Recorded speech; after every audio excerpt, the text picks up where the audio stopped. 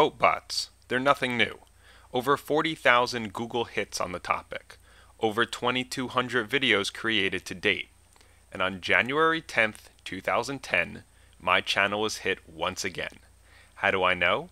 On an average day, my channel receives roughly 150 votes, and on average, they range between 4.5 and 5 stars. But on January 10th, that spiked to over 5,000 votes, and on average, they were all 1 star, and all originated from one country. The clear, unmistakable sign of a vote bot. And my channel's not alone. At least 3 other high-profile channels have been hit in the past month, with my channel alone being hit 4 times in the past year. Now, many creationists argue that their videos routinely get 1-star votes, so much so that they have to disable ratings. Clearly, both sides of this discussion must be at fault. Not so. If 9 out of 10 people who rate a video give it 1 star, that's democracy. It simply means your video sucks.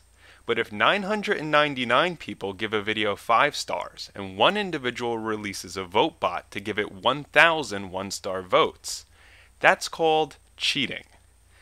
The video is clearly good, but you're too much of a child to deal with that. Vote bots, and for that matter cheating of any sort, is a clear sign that those opposed to modern scientific thought have nothing to offer. It's been 2 months since I put forth the challenge for peer-reviewed evidence supporting creation or intelligent design. So far, nothing. You have no empirical evidence, you have no sound logic or reason, you have no peer-reviewed articles, so you resort to cheating. Well, good for you, because the one last argument you've had, that you are morally superior, is once again proven painfully wrong. It's been 4 years since I started my channel on YouTube. In that time, I've received over 4 million views. Many of my videos have been mirrored dozens of times.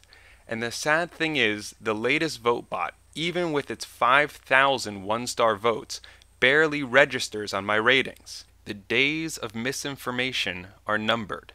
The days of superstition and fear are coming to an end. We stand at the dawn of the age of enlightenment, and that fact is too much for you to bear.